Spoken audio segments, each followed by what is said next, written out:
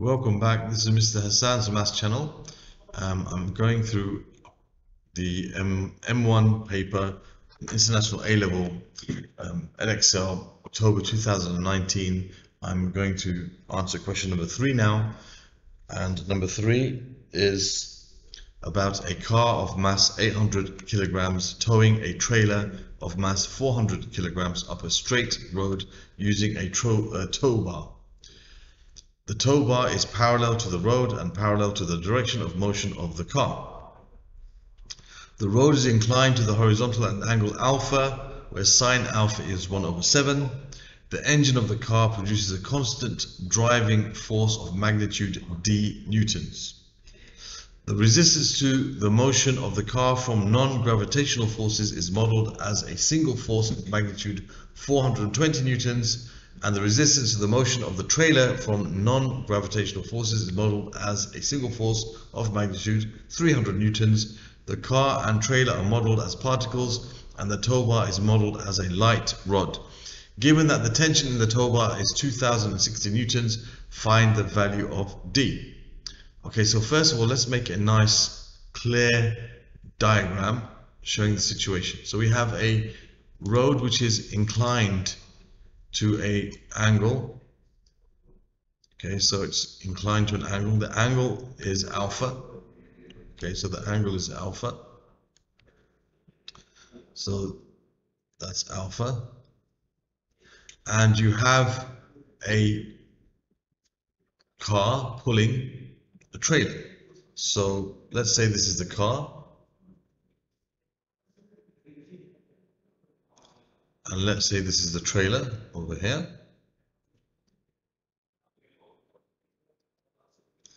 All right, now they are connected with a tow bar. They're connected by a tow bar.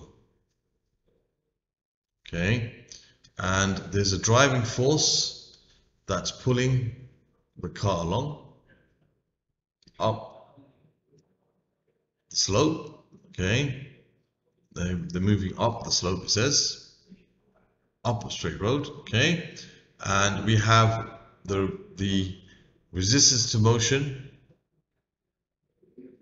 of the car and the trailer. So I'll call this C, that's for the car, this is T for the trailer. Right, so the resistance to motion of the car is 420 newtons, and for the trailer it's 300 newtons. Okay, in fact I'll put that up here. And I'll just put this up there a bit as well so that I can have space for something else later on. Alright, you have the tension in the string, in the tow bar. That tension, when we're considering the trailer, is acting in this direction. When considering the car, is acting in this direction. Okay, because the car is pulling the trailer up. Okay, and the trailer is slowing the car down. Okay, now we also have the weight of the car and vertically down, and the weight of the trailer vertically down. And we have the reaction forces, because they're in contact, which are perpendicular to the surface. So that's R trailer, R car. For the car, its mass is 800 kilograms, so this is 800 G newtons, and the trailer, its mass is 400 kilograms, so this is 400 G newtons. Okay, so now we need to resolve these forces, horizontal and, or not horizontal, parallel and perpendicular to the direction of motion. So this is the component of this force, perpendicular to the motion, and this is a component parallel to the motion. Same with this one. So we're going to have to work out what those are. Okay, so here we have this angle is alpha and this angle is alpha. Now, how do we know these angles are both alpha? I explained in a previous video why this angle is the same as that angle, to do with similarity. So if you look at my videos on statics, you'll find it in the statics playlist. Okay, now So this angle alpha is the same as this angle there. So this here would be 400G. Now, because you have to resolve this force going into the angle given, you're going to use cosine. So it's 400G times cosine alpha. And here, because you're resolving this force going away from the angle given, this is going to be 400G times sine alpha. Basically, this is the adjacent side. So you can use cosine, and this is the opposite side. If you're going in this direction, opposite this angle, so you're going to use sine. So similarly here, this will be 800G cosine alpha, and here's 800G sine alpha. Alright, so these are all the forces acting upon this system. I've just drawn them all together now. So this is the tension here. That's the tension there. Okay, this is not the tension. This is basically the resistance to motion. Okay, that's the resistance to motion. This is the tension of the string. So we know the tension is 2060 newtons. So this is 2060 newtons, as is this. Okay, so we know the tension. So that's known. So we've got to find the driving force. Okay, now what we need to know is the acceleration. We need to know the acceleration of this system for us to be able to find the driving force, because we know that the force, the resultant force, is equal to the mass times the acceleration. Okay, so we have to find that acceleration going up the plane. Okay, it's accelerating up the plane. So we've got to find the acceleration. Now, here we have all the forces and all the values we have if we consider the trailer. So if we consider the trailer, we have everything we need. If we consider the trailer, all the forces we have on the trailer.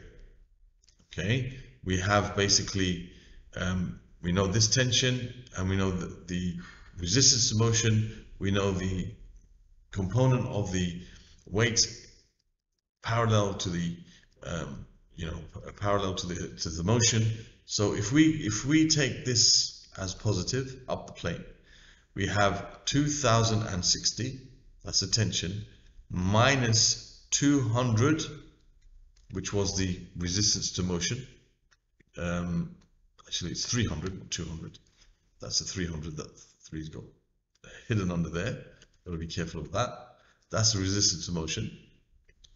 Okay, and minus, this is 400 G times sine alpha is equal to the mass, which is 400, times the acceleration, which is what we have to find. And we know that the sine of alpha is 1/7. They told us that. So we know the sine of alpha is 1/7. That's something that they told us. And we can deduce from this what the cosine of alpha is going to be, because if the sine of alpha is 1/7, in fact, we don't even need it. We don't even need the cosine of alpha.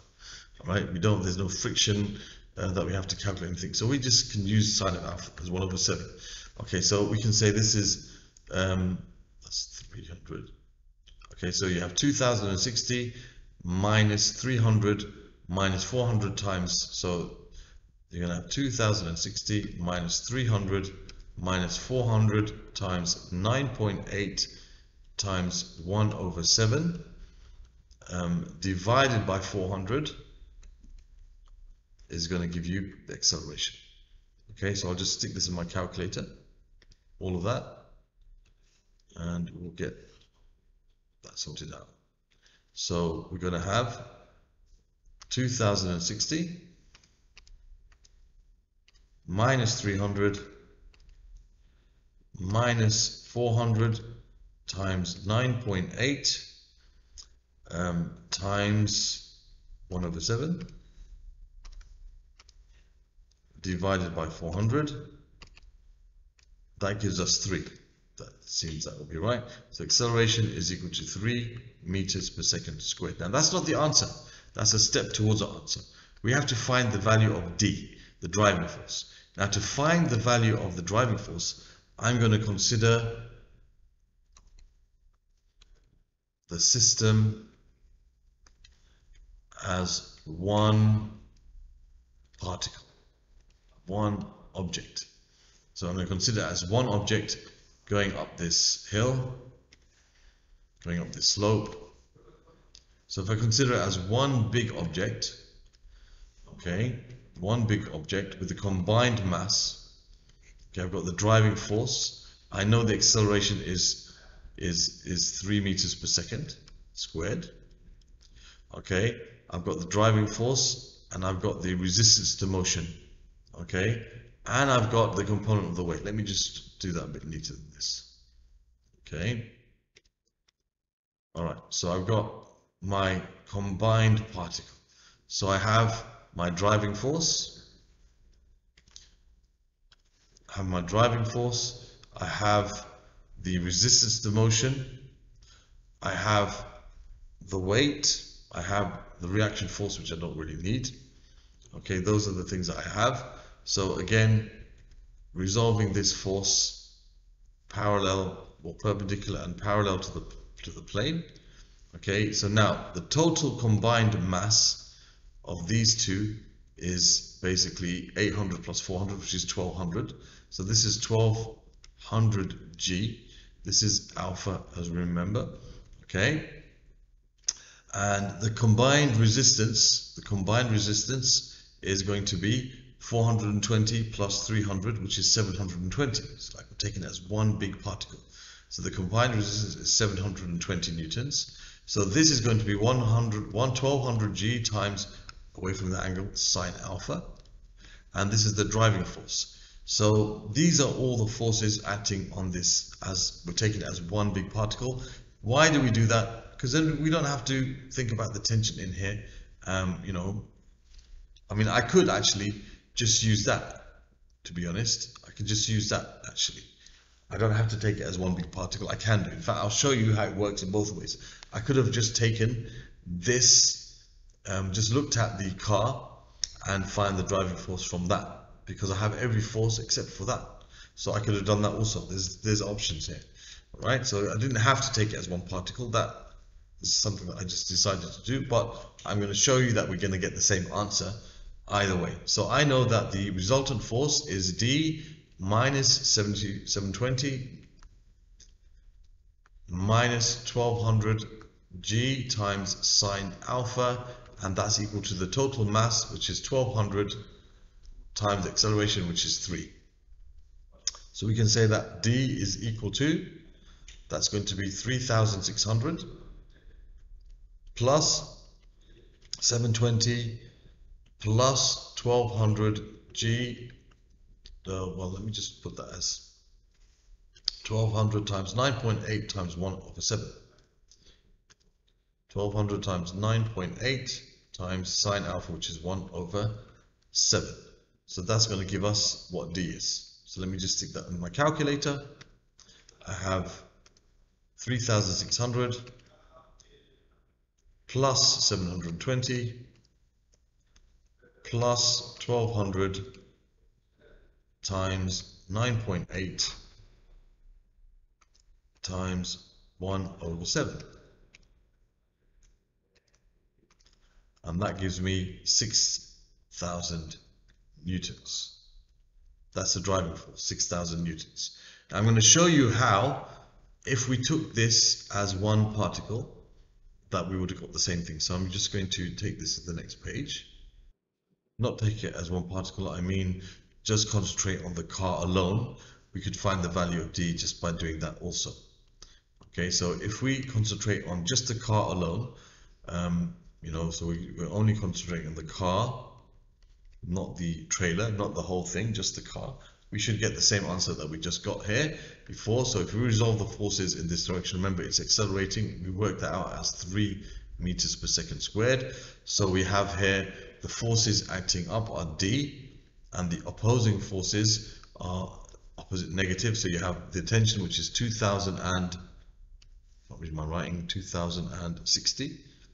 Okay, so that's 2060, minus 420 minus 800 G sine alpha. So that's the driving force. Opposing it is the tension in the tow bar, and the resistance to motion for the car, and the component of the weight acting down the plane.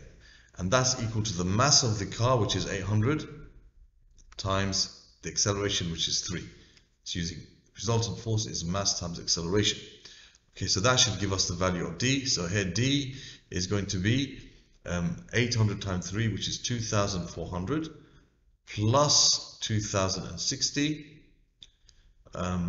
plus 420, and plus 800 times 9.8 times 1 over 7.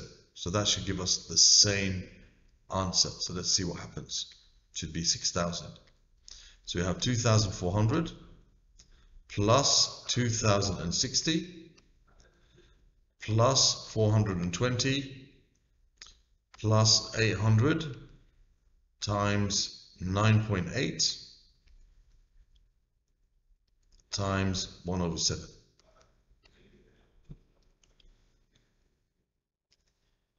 Close that bracket, and that gives us 6,000. Exactly the same answer.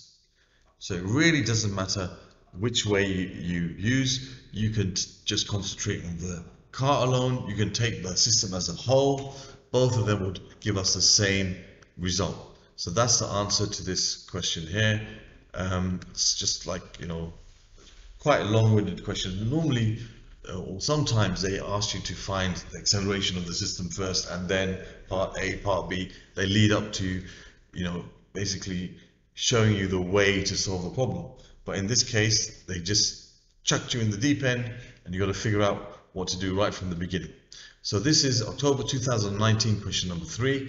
Other questions from this particular paper can be found when you click on the link that should show up over here. Other questions from this topic, which is to do with dynamics, can be found in the, I think it will be under forces and friction, will be found in this playlist over here, and you can click on this link to subscribe to the channel if you haven't done so already. And in the description you'll find links to useful documents which will take you to different playlists for my IGCSE, my AS and my A-level content. So please have a look at those and share them with your friends if you find they will be beneficial. Thank you for watching, and see you soon.